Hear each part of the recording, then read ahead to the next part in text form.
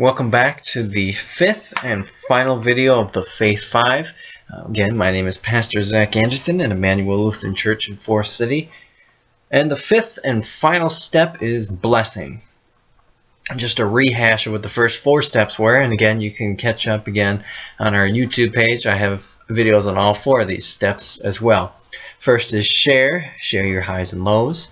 Read some scripture, verse or passage or story. 3 is talk about the scripture, talk about your highs and lows, and just let it all out. And 4th was pray about it and give it to God. And this last step is blessing. And how I've been describing a blessing is this is the seal. And I go back to that because when baptisms occur, we say you're sealed. This is a sealed deal. Everything has been given to God. It is now sealed. And you might need to just feel that seal. And by that I mean mark the sign of the cross on your forehead, on the forehead of those you're with, and let it sink in that God truly has everything and it's all there in God's hands now. Blessing is grace on wings, is what Dr. Rich Melheim describes it as. And by that I mean it's more than a wishful thinking. It's true. Yeah, this blessing is most certainly true. Absolutely. It gives power to change realities. It's spoken and received in faith, and this is the power to transform. So it's more than just a hope. It does a lot. Transforms your life. It tells you you're in the right spot. It tells you you're in a good space. And it transforms. And you receive that faith, and you know it is sealed on you in your hearts and in your lives. But what are some of the gifts that blessings can give us? In his book, this is what he says are some of the gifts that are the 7 gifts that come from a nightly blessing. Genuineness, authenticity, openness, self-disclosure, acceptance, empathy, and approval. All those happen during the blessing. And I agree with those.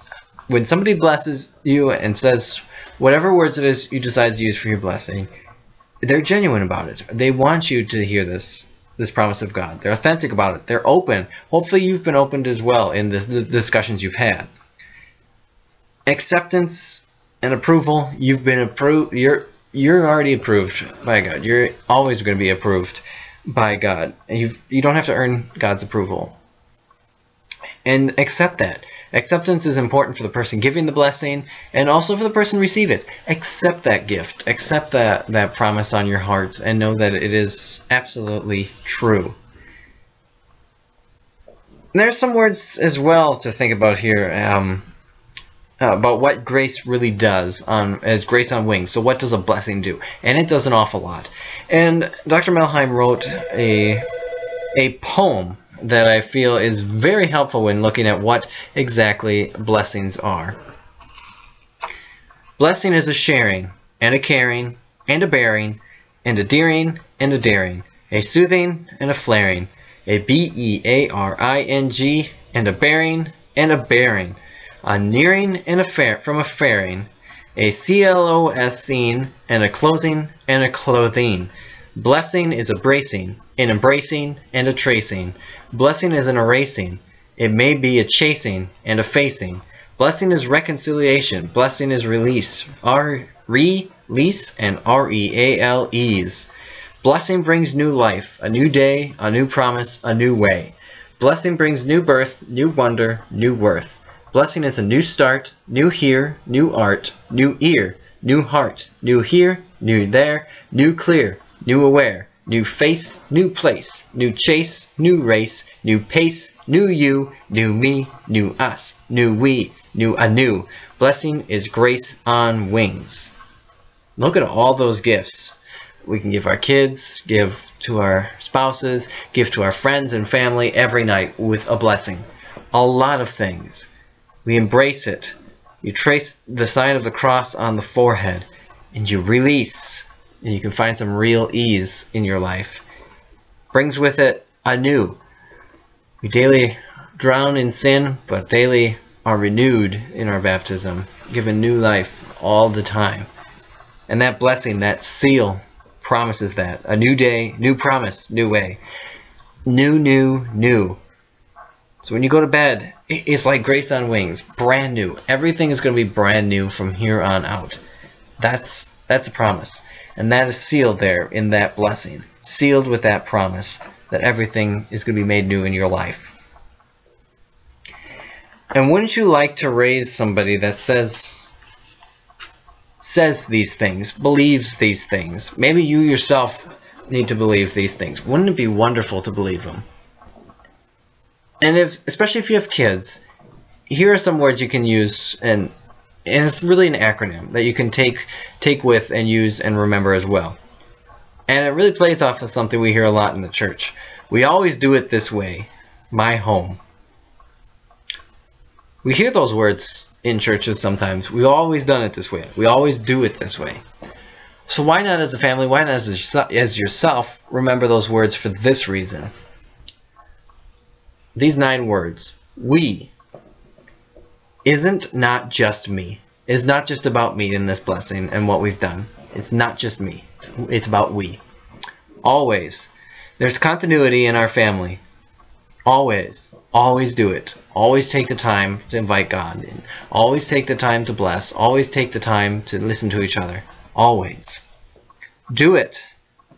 There's consistent action in our family. Make sure you do it. Take the time and do it. Set aside a time. 5 nights a week, 1 night a week, whatever it needs to start. Just do it. And always do it. Keep it up. This way. There's direction to our actions. This is how we do it. This is how we give everything to God. This is how you can modify it. This way. This is the way. God is the way. Make sure that you keep going that way. Give it to God. We have ownership. Take ownership of what's going on too. Take ownership of what it is you're saying. Take ownership of what you believe. Take ownership in what the scriptures are telling you. Just take it. Take some ownership in your devotional life as well. Make sure you want to be doing it too. Don't do it just because you think you have to do it. Do it because you want to do it. Have ownership in what you're doing and keep up with it.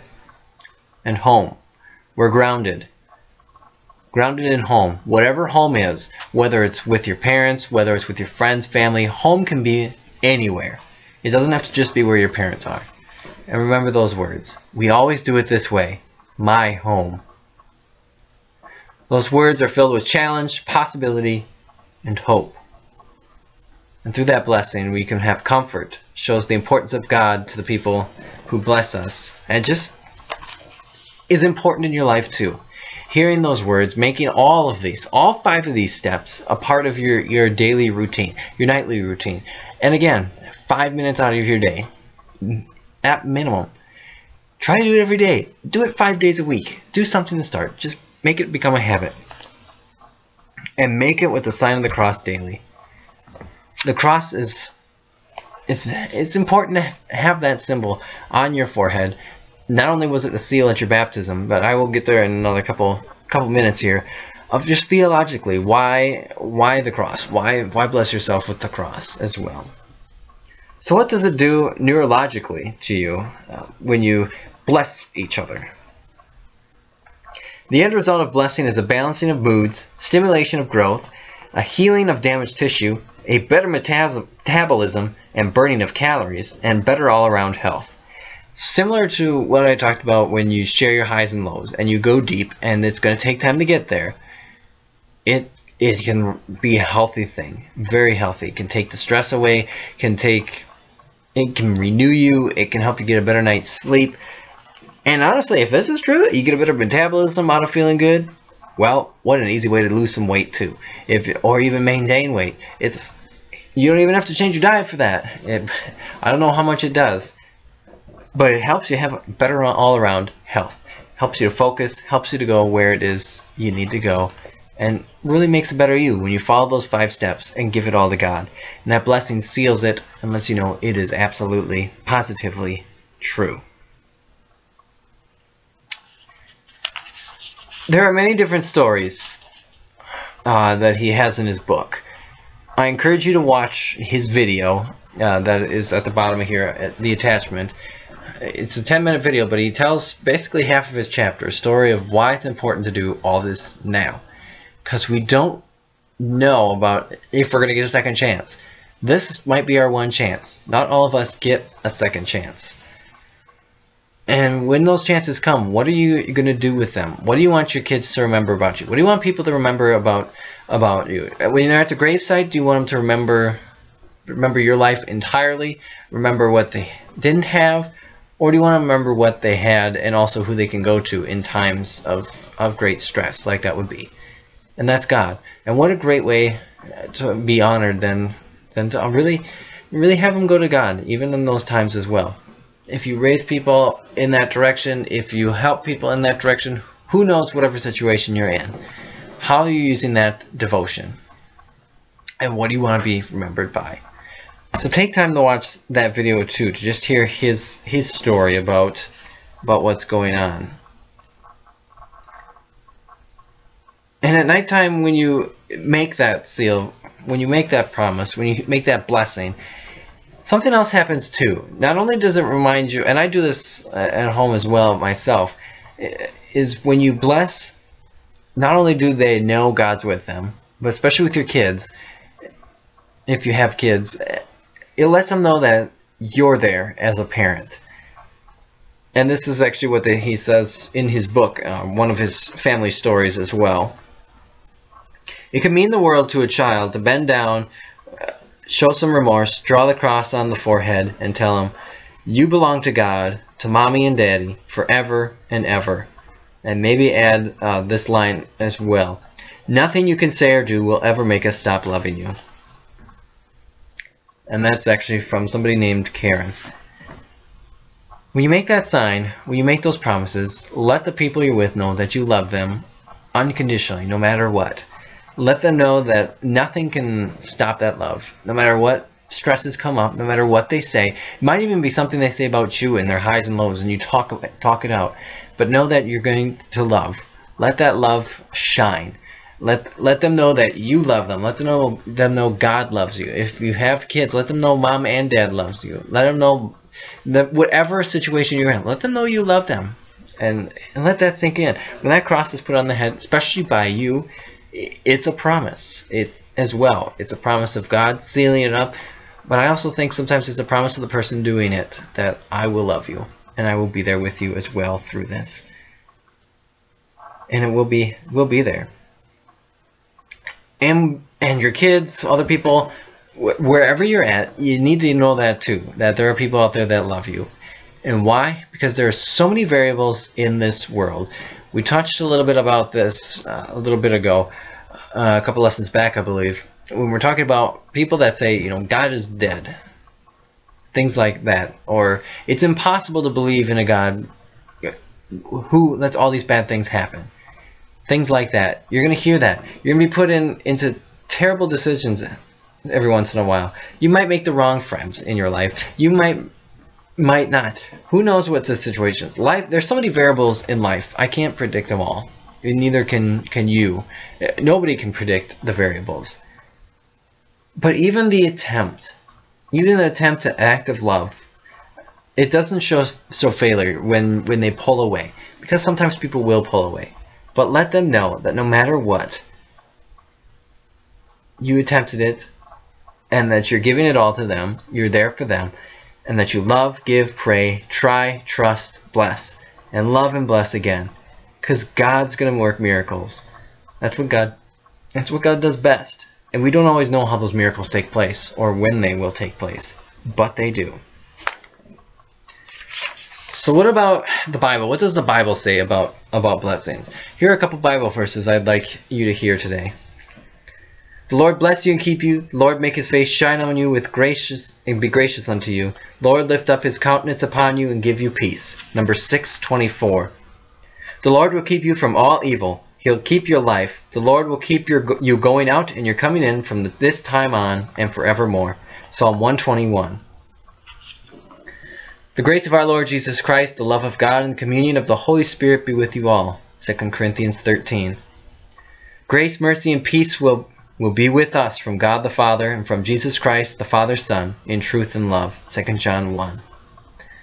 Now may our Lord Jesus Christ himself and God our Father, who loved us and through grace gave us eternal comfort and good hope, comfort your hearts and strengthen them in every good work and word. 2 Thessalonians 2:16. That's what the Bible says. Blessing today is a promise of God with a future and a hope. Hope comes from knowing who you are. Hope can come from knowing whose you are and knowing that God will take care of you. And I also go as far as to say as well, I just got done saying, when you love somebody and they know you love somebody, there's hope there too. So that hope is alive and promised in that seal. So that comes out of there too. And a blessing is God's work on in and with us. That's what it is. It's not us who are doing the blessing. It is God blessing through us. That promise. We might be the ones there as well saying, I love you.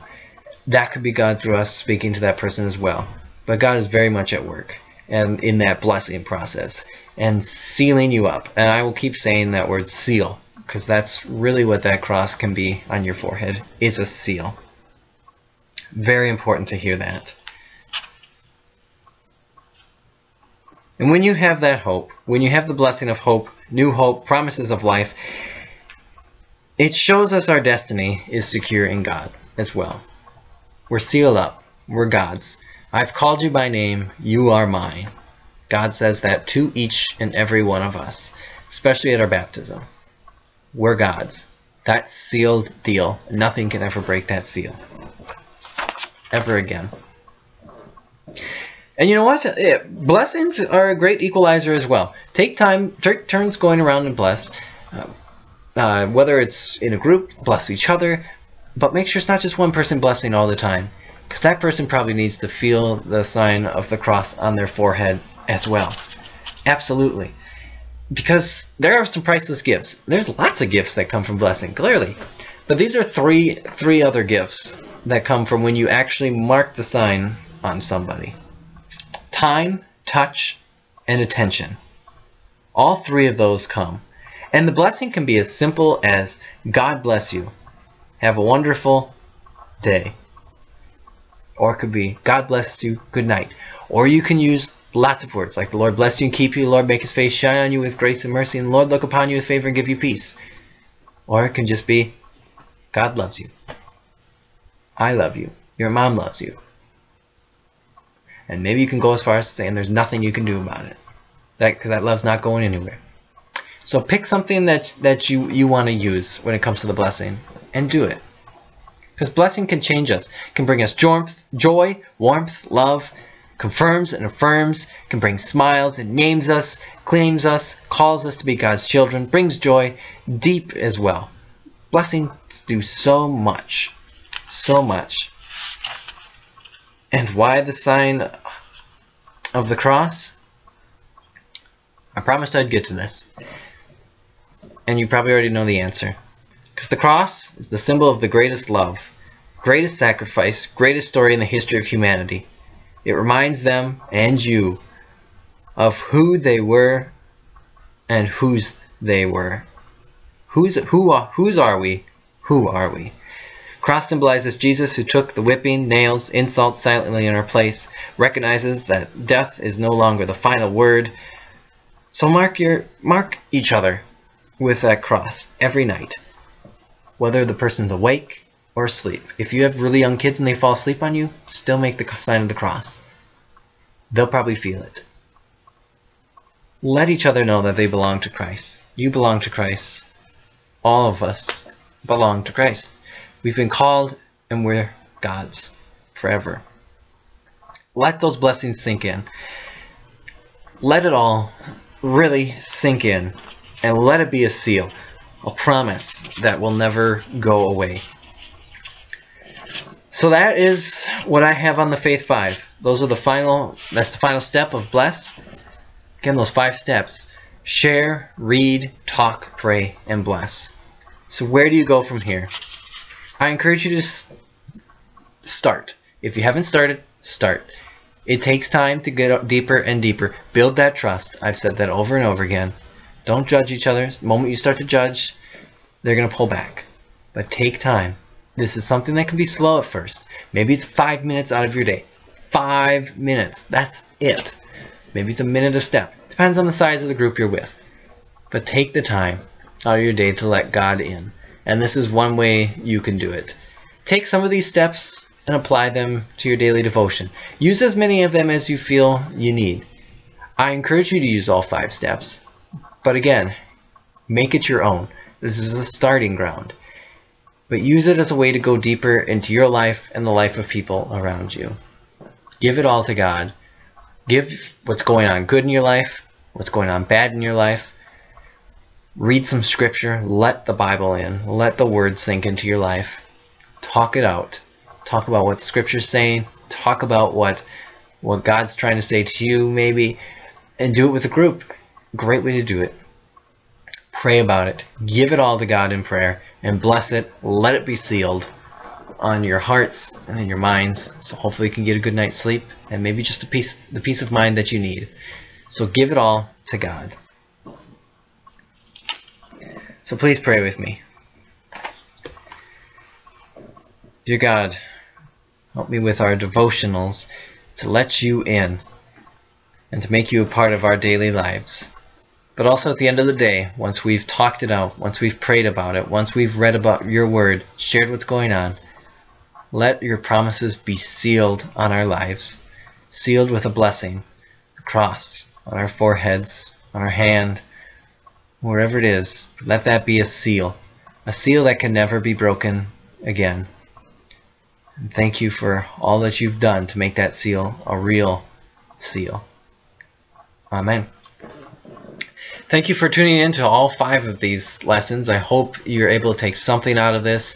And feel free to send me an email. You can find it on the Emmanuel Lutheran Church website if you have questions, and as always. And I pray that this has been a blessing to you and will help you start your faith life maybe a little bit more, your devotional life at least, or it can help you build on it. And I hope it's been a blessing to you, and I pray blessings onto you today and always. And just to end with a good blessing, I don't know how this is going to work on a camera, but a sign on your forehead. Blessings to you.